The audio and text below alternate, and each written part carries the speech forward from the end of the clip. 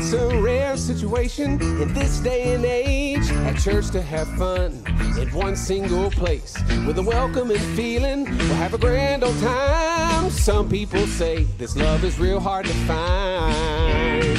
Well, then there must be something to do outside these four walls. 'Cause all we wanna be is the hands and the feet Jesus within us and meet community needs. So won't you come on by, 'cause we love everyone like family.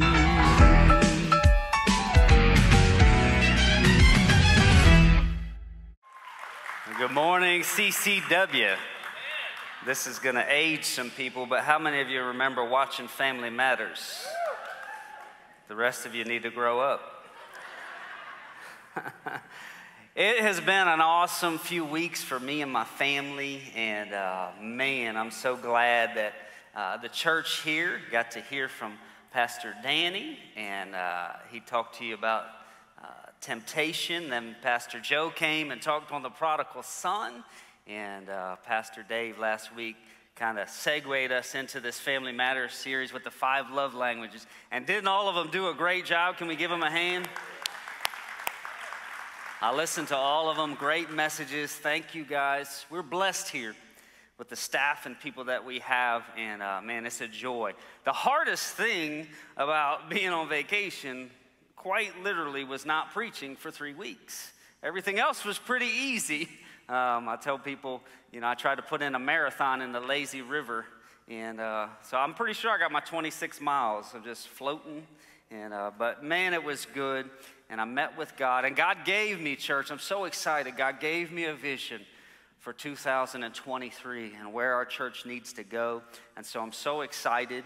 I want to celebrate a couple things with you that I didn't get to while I was gone. I want to celebrate. If you would, raise your hand if you went through the Next Steps class. Just raise your hand up.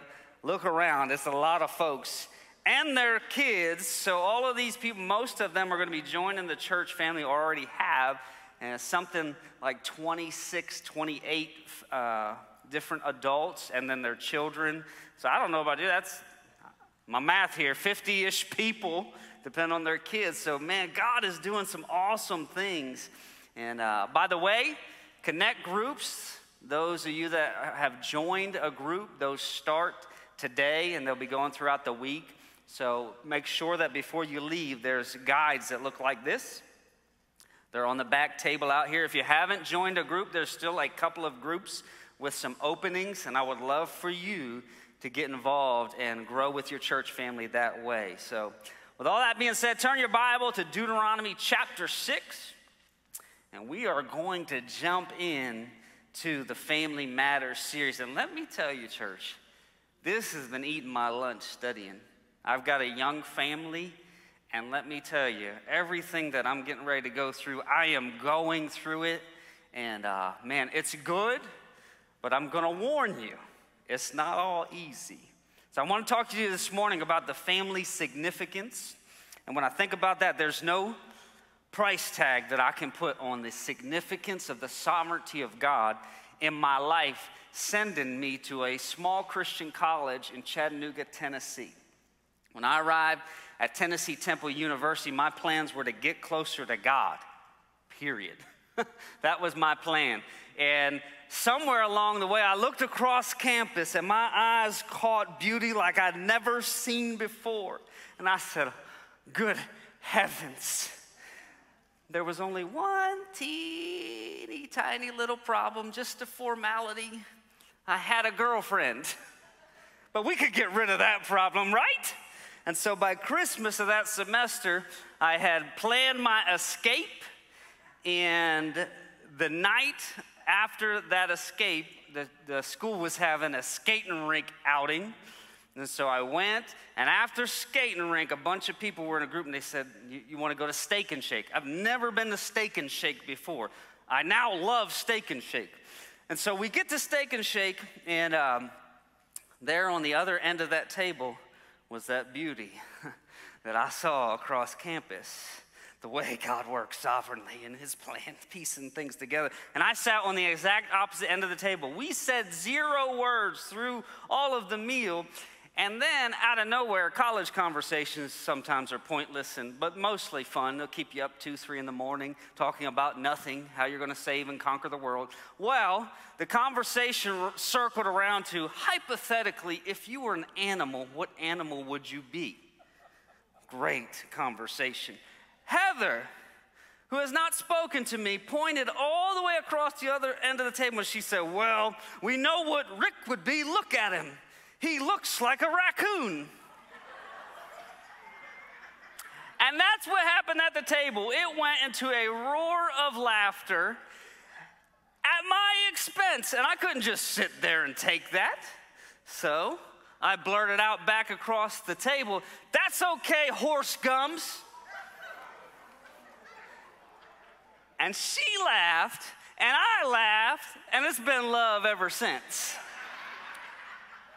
Truly, we've been together 20 years, 3 years of dating, 17 years of marriage, and now with a life with 3 precious children and a life that I really couldn't script.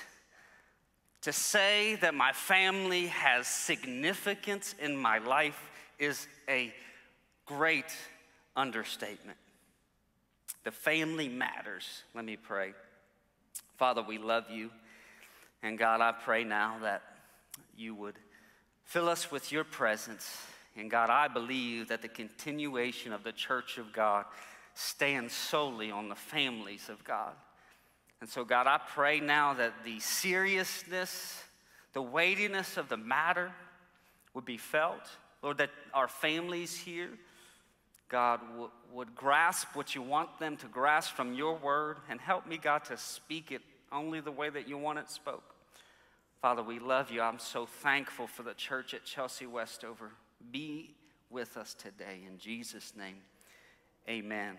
Look in Deuteronomy 6. Let's read verses 1 through 3. It says, now this is the commandment, and these are the statutes and judgments which the Lord your God has commanded to teach you, that you may observe them in the land which you're crossing over to possess.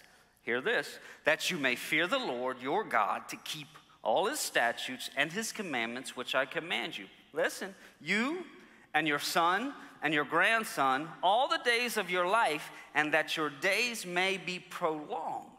Therefore, hear, O Israel, and be careful to observe it, that it may be well with you, and that you may multiply greatly as the Lord God of your fathers has promised you. So the first thing this morning that I want you to understand is this right way of resolution. It says in verse 1, this is the command, this is the statute, and this, he leaves no gray area for what he wants you to get. This is what I want you to know. It's not left for debate, discussion, or dispute. He says, this is the statute. This is the declaration or resolution that I want from you. You know, when I think, and you think probably most of the time about resolutions, you probably go straight to New Year's. Right? It's a new time to start brand new, and we start listing goals, and I love that. I love new goals. I love during my time away to sit down, and I just went through the whole ministry and go. I love that. And so, but when we think of New Year's, we think of all of those new things. The S word happened this week for some of the students in here. Some of you are lost on that. School happened this week. I usually don't say it until it starts, so it started. But this is what I know, and I talked last week to some students. It's a brand new chance. It doesn't matter what happened before, what happened in the past. Everything started brand new Thursday and Friday, and it's still new Monday. It's a time for something new. Don't you like new things? What about the smell of a new car? Anybody, that's your thing? New sheets or clean sheets on a bed, new food brought fresh to your table. We love new, and guess what? So does God. In Lamentations 3:22, it says, for his mercies are new every morning. And 2 Corinthians 5:17, he says about the Christian, if any man is in Christ, he is a new creation. He said, behold, all things are like new. And so if you come into this morning thinking, man, in some ways it's just too late for me. Let me tell you, it is not. It's not too late. And so as we start this new series on the family, I want you to give yourself a clean slate. I want you to start with this brand new idea that it's time for new. It's time for a resolution for your family. And this is what the resolution should be. Say this with me. Family matters. Say this. Family matters. And it does. So how, if my family's going to matter to me, how might I be mightily resolved to that?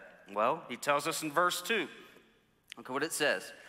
That you may fear the Lord your God.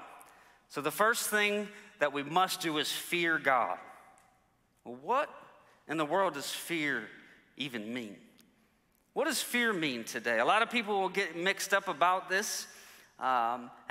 So let me tell you the definition. Fear here means morally revere, to be held in awe of something.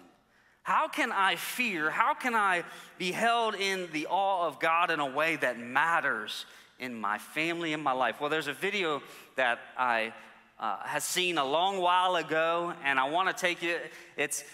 You'll have to watch with it, and it's going to take us into space so that we can see the awe of God. Check this out.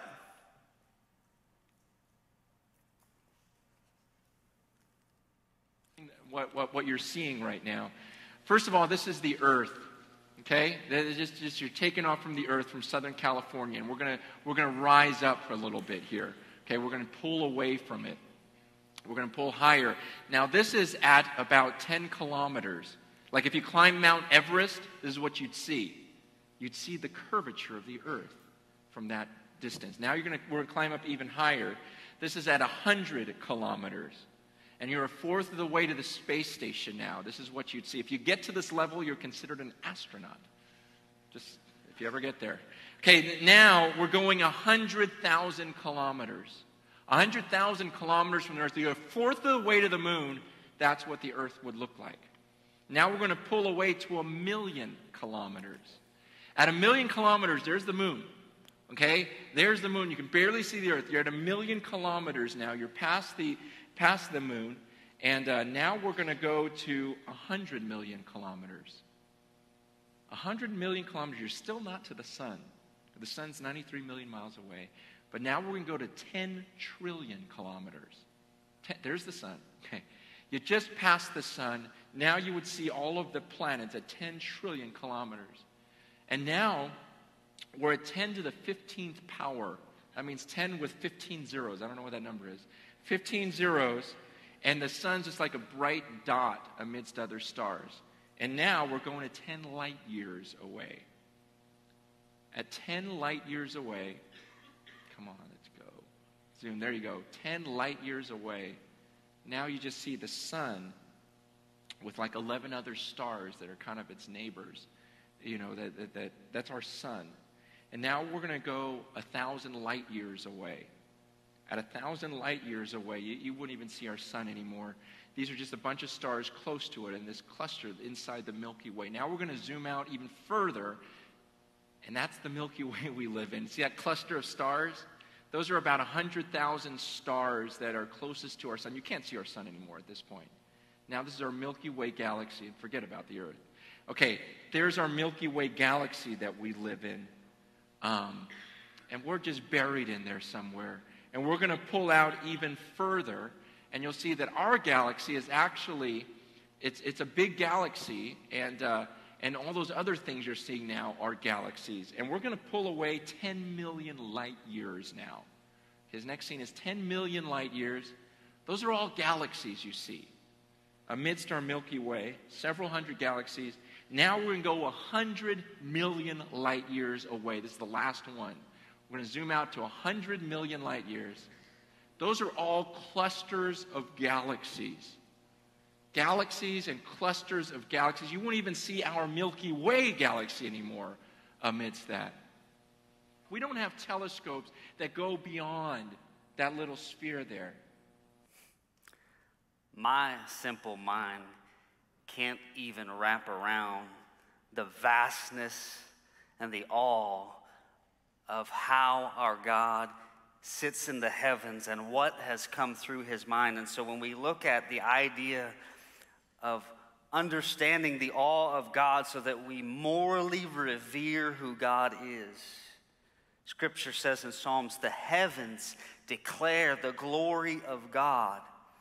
And what I think often happens for our families in life is we just get so much music and elevator music of life going on and busyness of life that we don't see God for who he is and the wonder of who he is.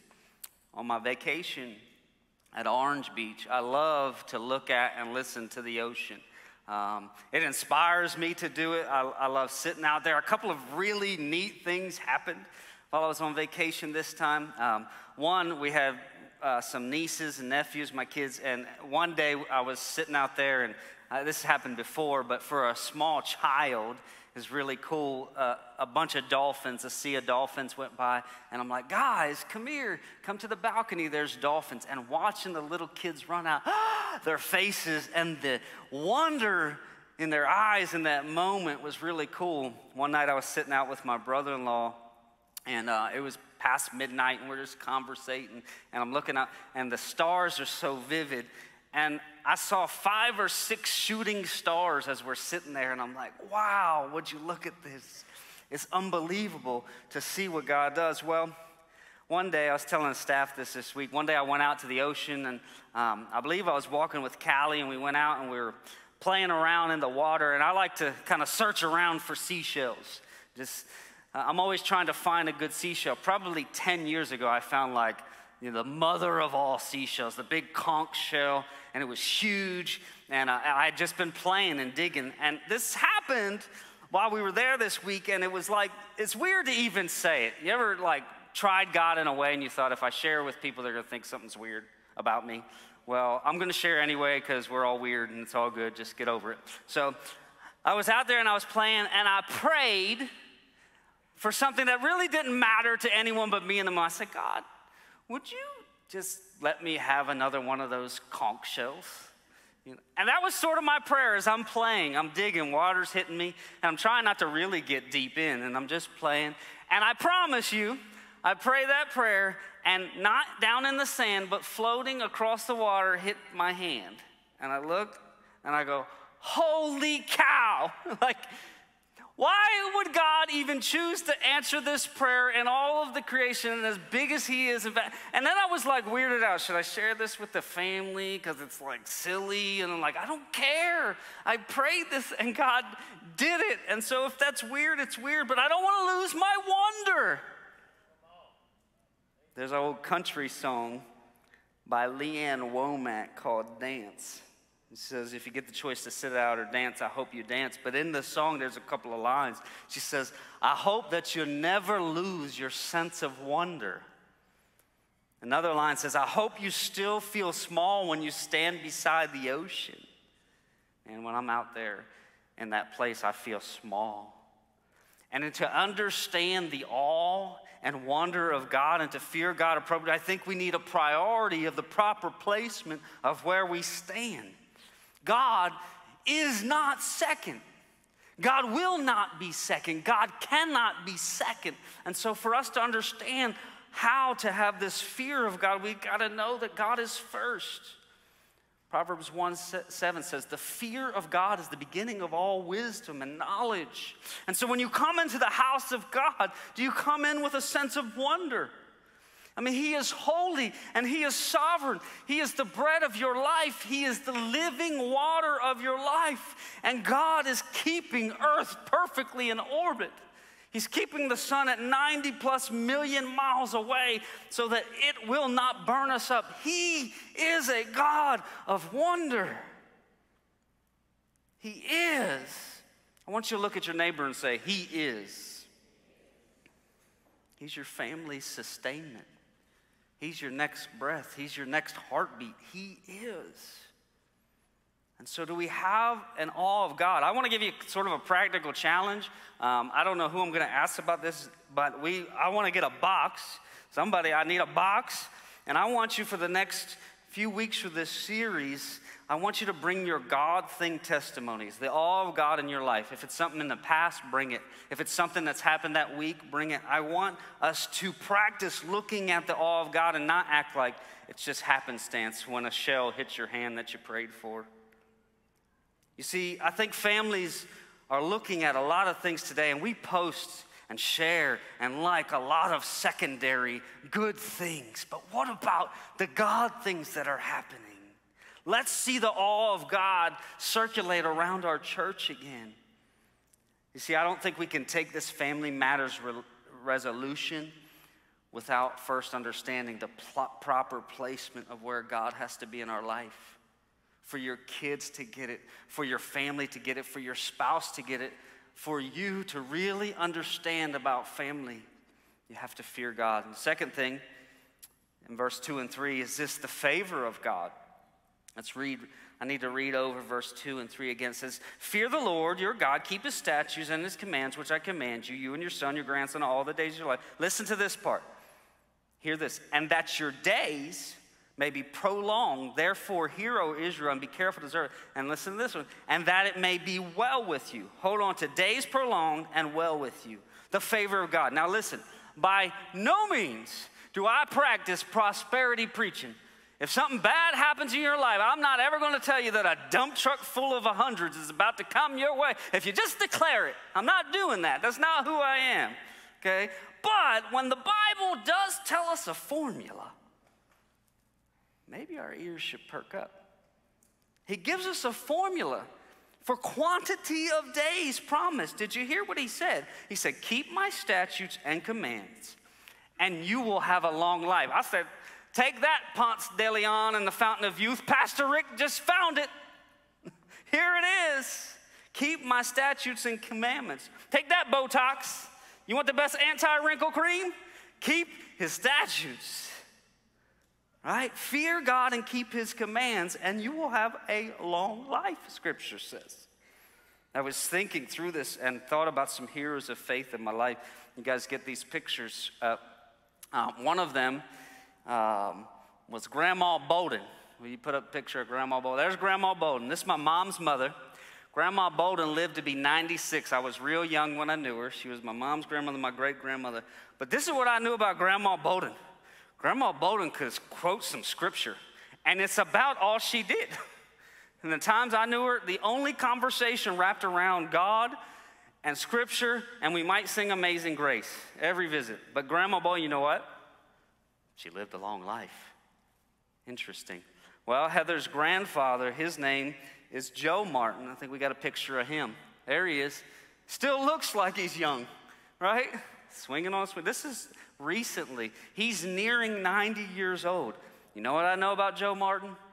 Man, he fears God and keeps his commandments. He's been working for the Lord. He has a book. I meant to bring it. His book is My 40 Years in Bus Ministry. I worked in bus ministry. Bus ministry back in the day was like the hardest thing to do at church. Right? I'm serious. It was hard. And 40 years. Interesting. He lived a long life.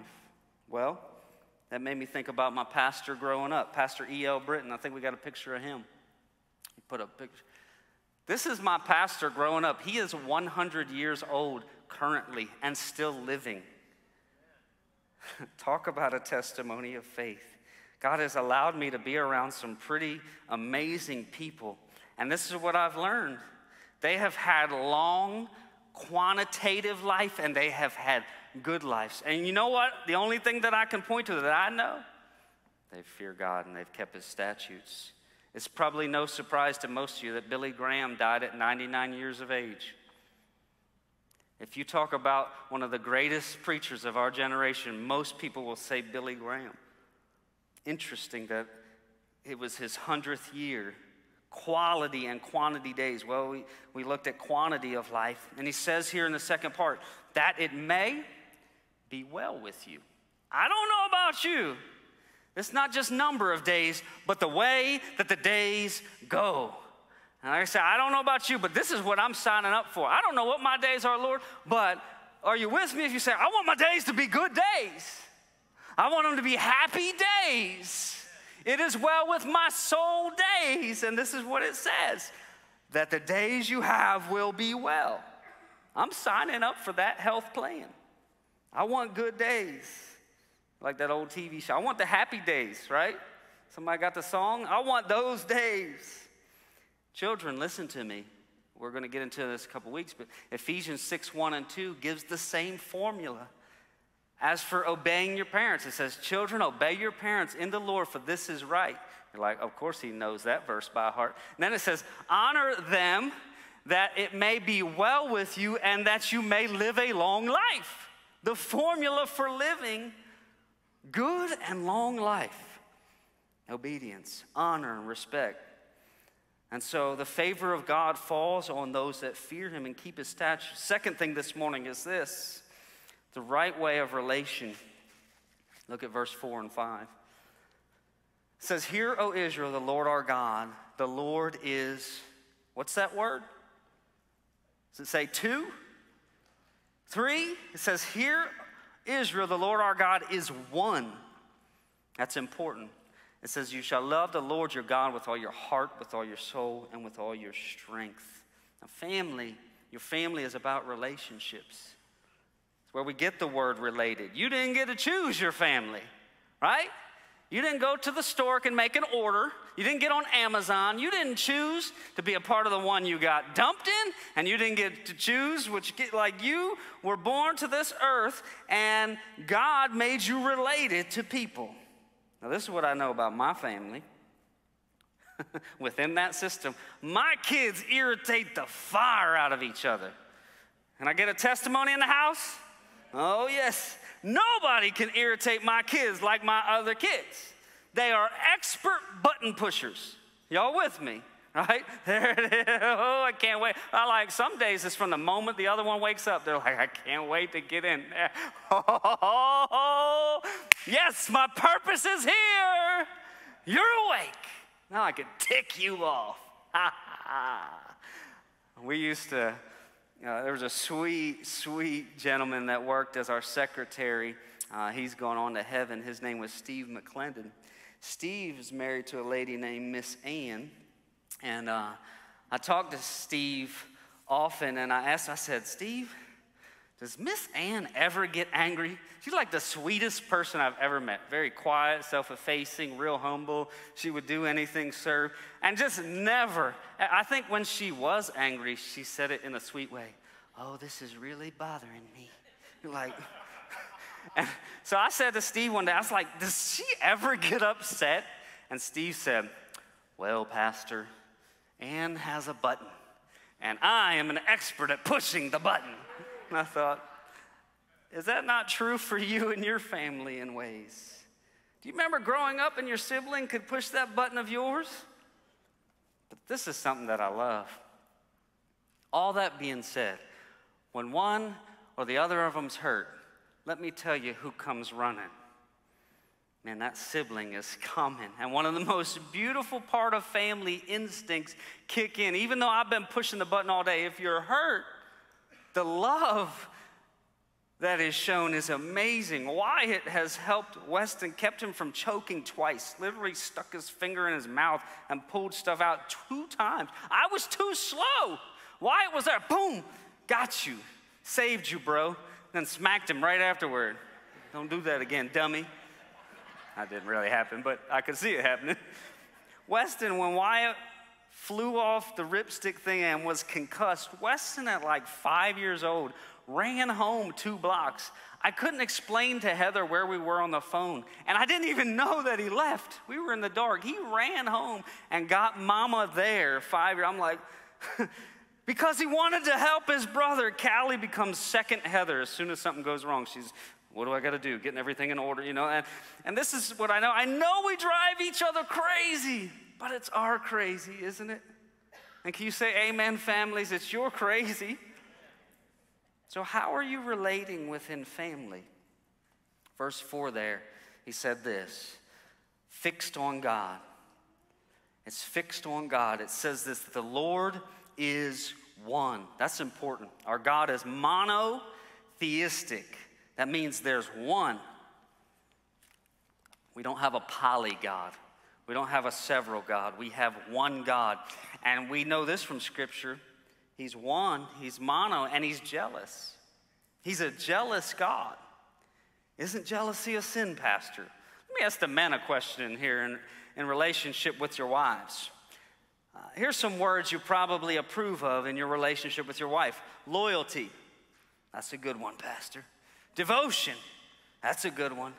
Fixation ought to be a characteristic of our relationship. Ladies, if you're chatting it up with another man and he's getting close to you, shouldn't your man get jealous? Don't you want that a little bit? You don't want some passive guy that you can go do whatever and someone can get in your, right?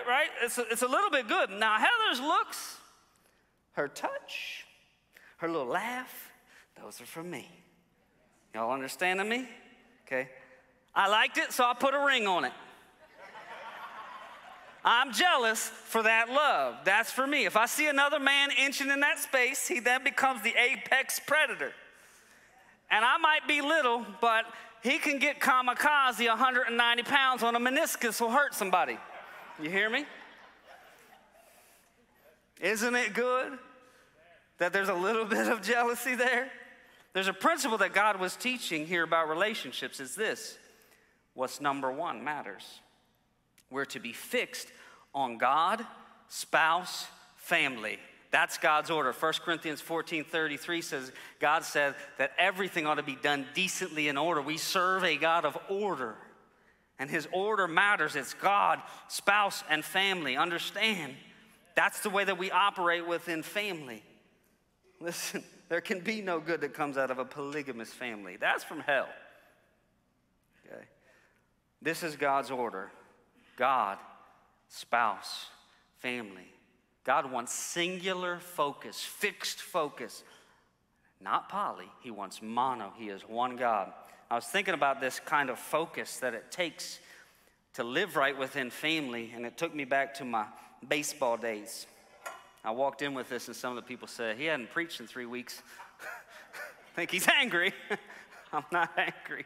Okay, and then somebody else made fun of me because I only had this teal bat that I should have got something more manly. Well, I'm sorry, that's all I had.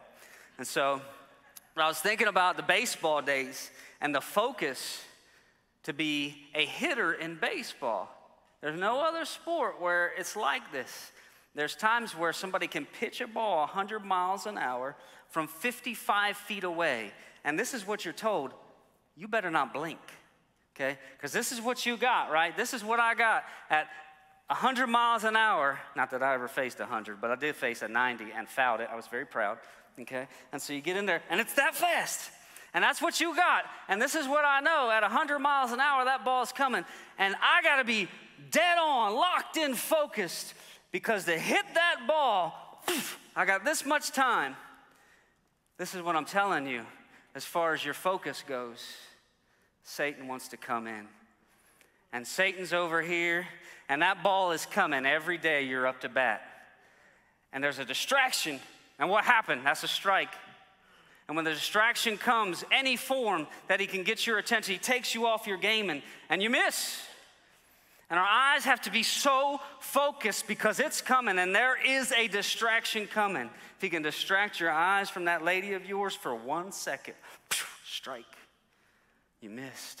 If he can distract you from parenting for 1 second, if he can distract you from your purpose at church, and here's what he does. He says, oh, busy schedule. Oh, man, I got to get back to my busy schedule work. And then he says, oh, what about, you've got to have money for this. Oh, money.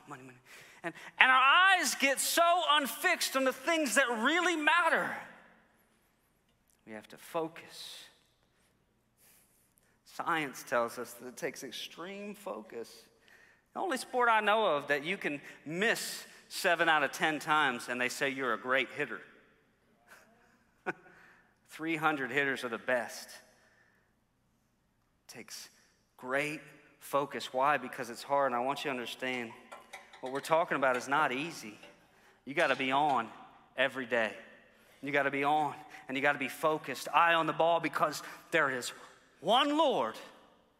And if he can send another Lord flying around, small L, in your ears, a hobby Lord, If he can send another something over here and you get your eyes unfocused, then he can take you. And if he takes you, he can take your family.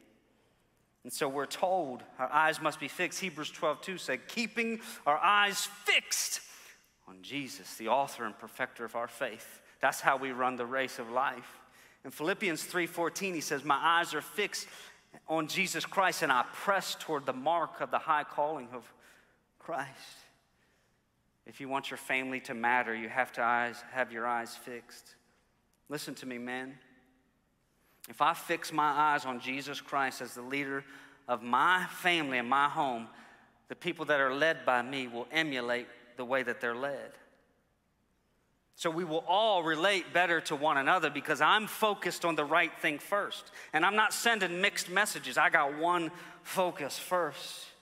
All of our relationships will be better because we're living in God's order. As sports run my home, we can bond over it for a season, but it's temporary and it's going to end, and then trophies are going to come crashing down at some point. And if vacations run my home and I'm focused on them, we can have some fun, but guess what? It always comes to an end. If building the house or monuments or cars or stuff is my focus, it can be fun for a minute, but it's temporary and it's always going to end. And so Matthew 6:19 tells us the secret, lay not up for yourselves treasure on the earth, but in heaven. So we have to focus our eyes on something that is not temporary but eternal. And so first place has to be fixed on God. The second thing about that, letter B, is how we function in God. How do we do that, Pastor? How in the world do we accomplish this task of always being fixed on God? Well, he tells us there. And it's not easy.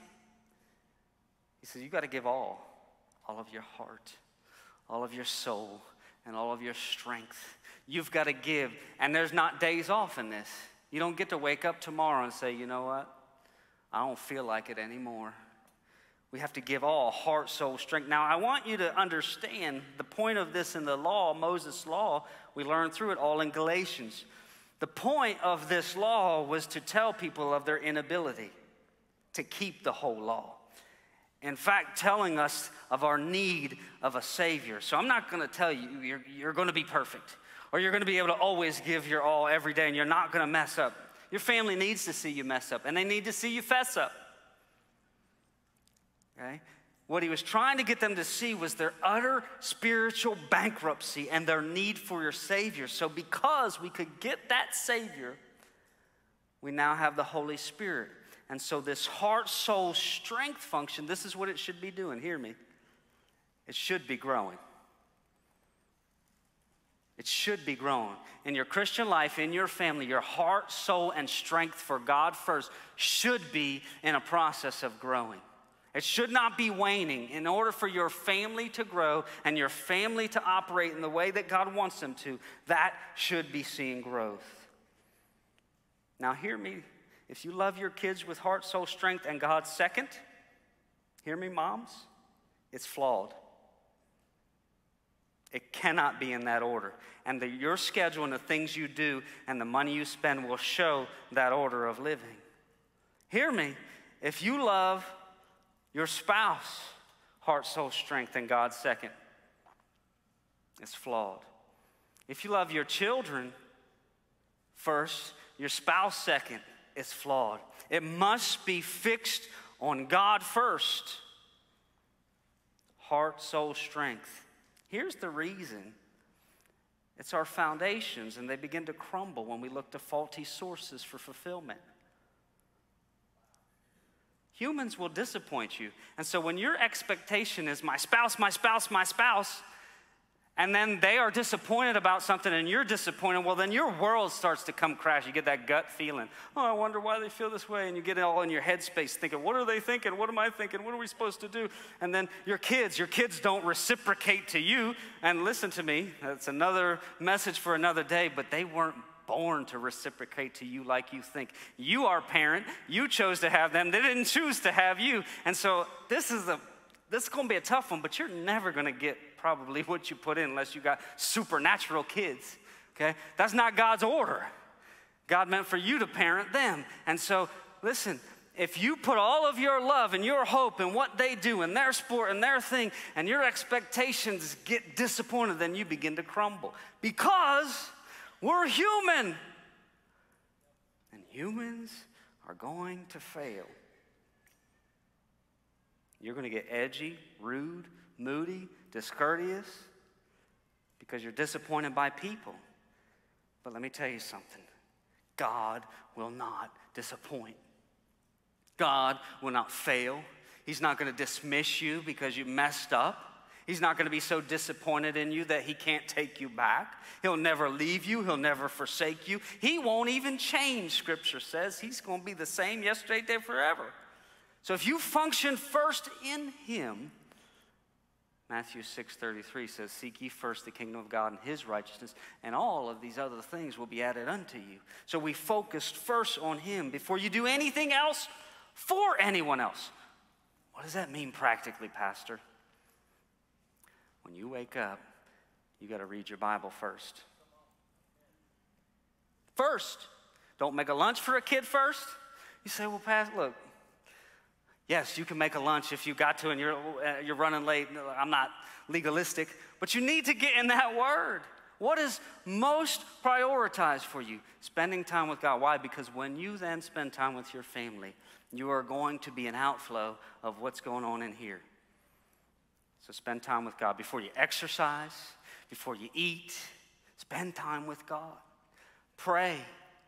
Spend some time in worship, because what you're filling up is overflowing out of you. Work is not more important. Them 35 emails from last, they're still going to be there. And there's going to be 35 more after lunch. Your time with God, practically, heart, soul, spirit, strength. Okay, God first. And the last point is this. We see the right way of reciprocation. Let's read verse 6 through 9. And these words which I command you today shall be in your hearts, and you shall teach them diligently to your children, and shall talk of them when you sit in your house, when you walk by the way, when you lie down, when you rise up. Bind them as a sign on your hand, and be as frontlets between your eyes. You shall write them on the doorposts of your house and on your gates. So he tells us this manner of how we should operate within those statutes and commands, what we should do with them. And he gives us this word I brought up, reciprocation. That word, if you look at the definition, is an act done or given for a return. This is God's plan for a return from your investment in your family. Reciprocation. U.S. News and World Report reported this, I found this week. New York executive search in a study of 1,365 corporate vice presidents. This was the discovery. 87% were married to their one and only spouse, and 92% of these executives were raised in a two-parent family. The evidence was overwhelming that the family is the strength foundation of our society. So it matters the way that you live within your family. Letter A is this: family is constituted by marriage. All right, I want you to turn to Genesis chapter 2 for a second. All the way back at the beginning of things, we see God's plan. Genesis 2, verse 18. And the Lord God said, it is not good. All the men say amen. That man should be alone. I will make him a helper comparable to him. He says it's not good for a man to be alone. This statement had more to do with God's plan for humanity than Adam's neediness. This was God's plan for relationship. God created us as communal beings because we are in his image. And God exists within a relationship, Father, Son, and Holy Spirit. So as his image bearers, he was creating something like himself. And in Genesis 2, he saw that it was incomplete without a companion. And so he brought companionship. I want you to know today, you need companionship. You were not created on this earth for isolation. That was not God's plan for you. And I'm going to tread lightly here, but the concept of I'm a loner or I'm an introvert borders some scriptural fallacy. First of all, no one here is an introvert or an extrovert. You're a human. Now, you have some tendencies, and we have some personality things that come up, but as far as a person, God made you for a relationship. But we talk about things in a way today that makes them define who we are. And we begin to believe the things that we talk about. We were all created to relate. And if we try to hide in solitude, I believe we're missing something that was a part of God's plan all the way back in Eden with Adam and Eve. Look back at verse 21 through 25 in chapter 2. What happened in Genesis? And the Lord God caused a deep sleep to fall on Adam, and he slept, and he took one of his ribs and closed up the flesh. Then the rib which the Lord God had taken from man, he made into a woman. And he brought her to the man. Adam said, this now is bone of my bones and flesh of my flesh. She shall be called woman, because she was taken out of man. Therefore a man shall leave his father and mother and be joined to his wife, and they shall become one flesh. This verse here confirms something. Man, I think you'll like this. It confirms we all need a nap sometimes. Amen, men? God put Adam down for a nap. Do I have any nap people here? Like, it was a hard school week, even teens, like, okay, y'all getting ready for college, that's important, right? My dad liked to nap. My dad had a reclining chair, and when my dad was napping was my favorite time to mess with him. And so my dad would take a nap, and my grandmother was a smoker, so my dad would take a nap, and I'd grab a cigarette, stick it in his hand, sometimes put it on his lip. He'd be sleeping. One Thanksgiving, my dad was asleep, and I'd never done this before, but my mom had me dealing with the turkey. And I don't know if you haven't done that. That's not a pleasant experience, but she told me to put my hand in the thing and pull out what was in there. So I did, and it was cold and weird. I felt like, giving birth or something. I don't know what was going on. And I pulled out what I had, and it was still partly frozen. My dad was asleep, and I was like, I know what to do with this. And I stuck it on his chest, and he slept there for a few more minutes, and when he woke up, if you could have saw his eyes, and he throws it across the room. I don't know what he thought it was, if his chest was coming outside of its cavity. It was awesome. Adam went down for a nap. This is what's funny. Adam went down for a nap, and he woke up, and Adam dipped slightly to the right after that. Adam had a new limp because he was missing that rib. Adam woke up, and then he looked over with that limp. Best moment of his life. He said, I seen the rest of it. My woman. Wow, God. Adam never had a problem being in awe again. He saw all the other things, but he saw Eve, and he said, this is the best evening in history.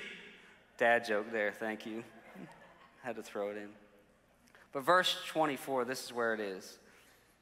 It says, therefore a man shall leave his mother, his father and mother, and be joined one flesh. Marriage was God's plan from Genesis. It was this union that would show his love for the church.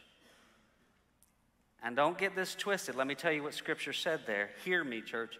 He said, one man and one woman. You hear me? One man and one woman is marriage. Your marriage matters. And I think today we got into a place where I don't know what happened to the vows. It's become so casual. But in Genesis, this was a covenant promise. Vows are a covenant. This ring I have means something to me. I hope that it means something to you. And so family in the beginning there was constituted through marriage. We'll look back in Deuteronomy, verse 6 and 7. What does he tell him? These words which I commanded you shall be in your heart. You shall teach them to your children and shall talk of them. And it goes on, by the way, and all this. Fruitfulness is commissioned by multiplication. Teach your what? It says teach your children. So God's plan for reciprocity of the family is that we would multiply. What are you saying, Pastor? I have to apologize for a minute if you're single or you're a teen here, but the truth is the truth. In Genesis 1:28, God said, be fruitful and multiply. And so God's plan for the family is sex. If it's awkward, I'm sorry. Better have an awkward conversation with a pastor than to suffer. God intended for you to be intimate.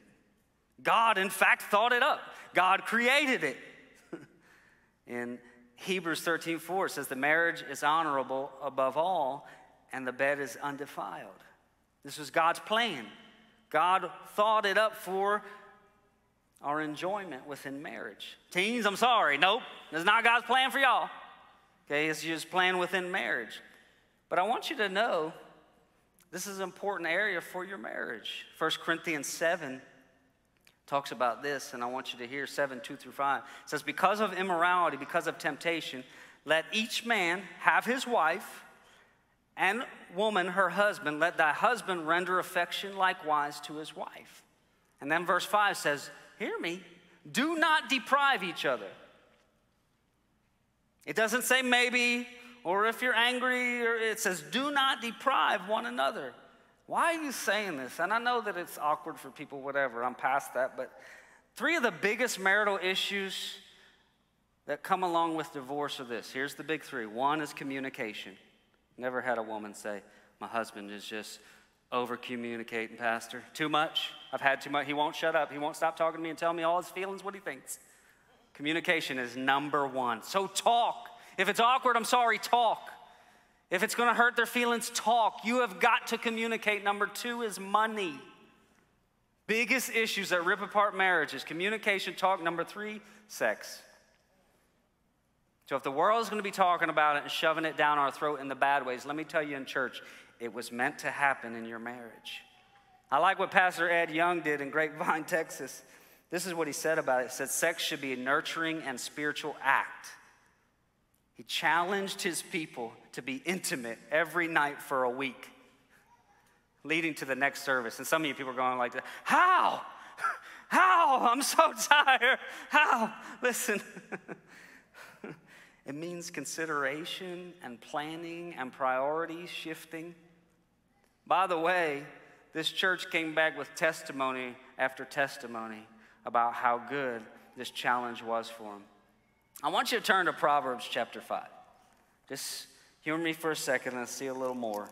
It is not the intention of this series to make this the main thing we're going to talk about week in, week out, but it's coming up here and I want you to hear what God's word has to say. By the way, everyone here, sexual intimacy starts long before the bedroom. When you wake up, your intimacy starts from the moment you say, good morning, sunshine. Or beautiful, or whatever you say, schnooky wookums. Proverbs chapter 5. Look what it says. And we could go back to verse 15. It says, drink water from your own cistern and running water from your own well. And it's basically saying don't fall away from your wife. You stay focused and fixed on her. Verse 18, let your fountains be blessed and rejoice with the wife of your youth. I cannot even read the beginning of the next verse without turning red, so I'll let you read the beginning of verse 19. But it ends this way, and always be enraptured with her love. I don't know about you, but always enraptured sounds pretty cozy and a lot. Are you with me? That's what it sounds like to me. And church, hear my heart. I'm so tired of Satan getting a foothold into marriages because of an awkward conversation. I'm tired of the statistics on pornography within marriage. I'm tired of the statistics on infidelity because we don't want to start an awkward conversation. Listen, you are already awkward. Look at your neighbor and tell him, you're awkward. Tell the other one, you're awkward too. Please, for your marriage, can you start the conversation? You can blame me today on the ride home. Blame me. Hey, Pastor Rick said we need to have a conversation. Here's your line. Can we talk? By the way, God did what he intended in this area as well. God didn't make a mistake. You are the you he created you to be. Remember I said one man, one woman? This is marriage. God has never made a mistake. And so when you're looking at sexuality, God created what he intended for this earth. And you are the you he wanted you to be. He made you on purpose with a purpose. And the way that he wanted for reciprocation, for child to be filling this earth was a natural birth with a man and a woman. There's not another biblical formula. Are you hearing me, church? He doesn't make a mistake. Last thing, letter C, is this. Faithfulness is cultivated through mirroring for a return, a reciprocation of your investment. You must be the teacher in your home. By the way, children or not, if you're here, that's not lost on me. We're all a teacher. We've all been given an opportunity to teach and invest in people. And can I get an amen to this? It takes a village to raise a child. We need people in our church. I need you investing in my kids. I need you, and they need you. And here's why, because I can tell them something over and over and over, and it's amazing. Another voice says the truth from that other voice, and they go, well, I never thought about that. It's because it didn't come through that voice. It's not just dad being dad. We need you. So why is your time in the Word so important? It's the voice you have to mirror for the next generation. It's so this thing reciprocates and continues. Listen, parents, hear me. Nothing in this world can go with you to heaven. There's one thing you can take. Your kids. Nothing else on this earth will go into eternity with you but people around you. The thing that you're building and spending so much time on. So he says, talk. When you sit, teach. When you sit, teach. At dinner, teach. When you travel, teach. At bedtime, teach. At breakfast. He says there's an importance of Scripture being on your walls and on your doors and on your posts and on your person, because you're teaching even when you're not even speaking. They're seeing it. So teach. Man, Dave said this last week, but I got to think, I only got this much time. I got this much time with my kids. And then they're going to start their families. This is what I got to pour in everything that I know is right and good. What am I doing with my time? What are you doing with that time? Listen, I was thinking about this week. I love sports. I mean, I do. My TV intake this week was Little League World Series. Only thing I watch, these little kids doing amazing things. I played 3 sports. I love them. How many of your kids, when you think about it, they went to a sports camp this summer? Probably a lot of people. You get committed, and man, it's great. It's a good babysitter too, right? How many of your kids had practice this week? They had a scheduled practice at least one day. Some, maybe a lot of days, right? Rides and money and uniforms. It's a real big investment. Let me ask this question. How many of your kids went to Bible camp this summer? How many have a scheduled Bible practice this week? What you talking about, Pastor? Who's doing a Bible practice? The church at Chelsea Westover's doing a Bible practice every Wednesday. We call it Awana and One-Way Students. We would love for your kid to make it to practice just once. They don't have to do it every day like some other things. How about daily practice? What are we practicing every day? I want to tell you something that I'm not going to get proud. That's a wrong word. Satan will use that. I'm thankful every day my Bible is out on my table, and I read this book, and I love this book. And I'm thankful for what this book has meant and done in my life. And what I'm thankful is when my kids come around to the breakfast table, I can promise you one thing, they are going to see this book. And we went on vacation And I love to go sit on the balcony. I get up before, I can't even not. I just wake up. Everybody sleep. People sleep for 4 more hours. I'm up. I'm reading God's word, and I'm listening to worship, and I'm sitting out there. And let me tell you something that I loved seeing on vacation. Callie brought her Bible too. And I went out there on the porch on day 2, and from day 2 on, I saw my little girl practicing, not because I'm good, but what I have tried to teach. And every day I seen that Bible open, and I saw her trying to read her Bible. It did something in her life. That is reciprocation. It's a return on my investment. It's the best return that I can have this side of heaven. One day I have high hopes that these kids will live for Jesus Christ. Heather and I are mirroring, and what they are watching every day, I hope will be caught.